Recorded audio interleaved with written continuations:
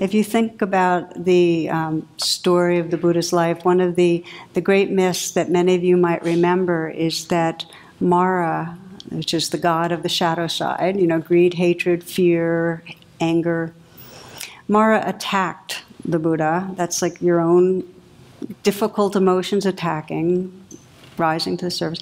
And the Buddha's response was to bring a strong presence to them. And in fact, it's described that the Buddha would be teaching, this is after his enlightenment, and Mara would be hanging around in the outskirts of where he would be teaching.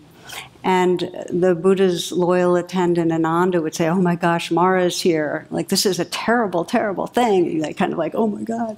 And the Buddha would say, "It's okay." And he'd go right to Mara and he'd say, "I see you, Mara. Come, let's have tea."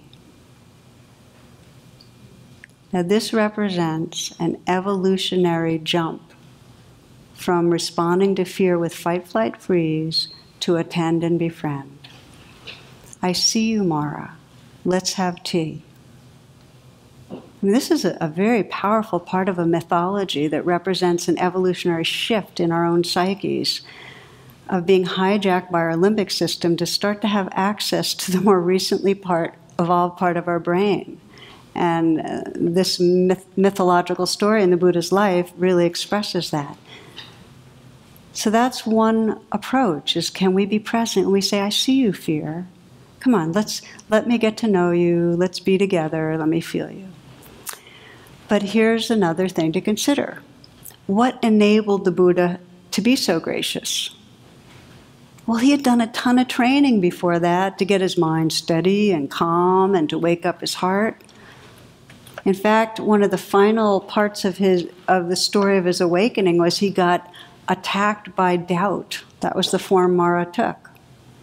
And the Buddha, when he was attacked by doubt, which is considered to be the most challenging of the challenges, put his hand on the ground and he called on the earth goddess. He called on this whole web, this whole living universe to bear witness to his goodness. He reached out to the sacred web of all of life. And in those moments, as they say, there was thunder and lightning and the heavens shook, and that's when Mara finally withdrew. And the Buddha was fully awakened and free. So let me just translate that to say, because we're talking about these two pathways, rather than bringing full presence with doubt, the Buddha reached out for help. And that's part of the training, is that sometimes we get caught and we reach out to what we perceive as larger to help us reconnect with our wholeness.